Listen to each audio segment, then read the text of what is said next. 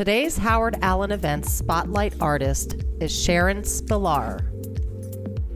Sharon's life is crazy fun, potently purposeful and positive in a house full of love with her new husband and her 2 teens when they are home from college, 4 cats, 2 spoiled dogs, and the art of many of her friends. Born and raised in Great Bend, Kansas, she has called St. Louis her home since 1994.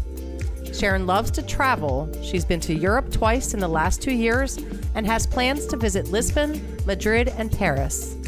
She loves to cook, garden, and has recently bought a house to flip with her husband.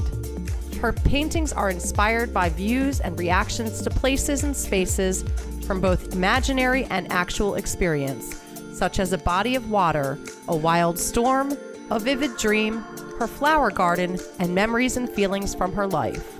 Her images are mapped with marks, lines, and color, both expressive and linear. Color and line are essential in the communication of her work. Her mixed media pieces are inspired by peeling paint, thoughts and feelings, and her doodles. Many pieces have a unique history of inspiration with the combination of found, gifted, and carefully collected and created sets of ephemera.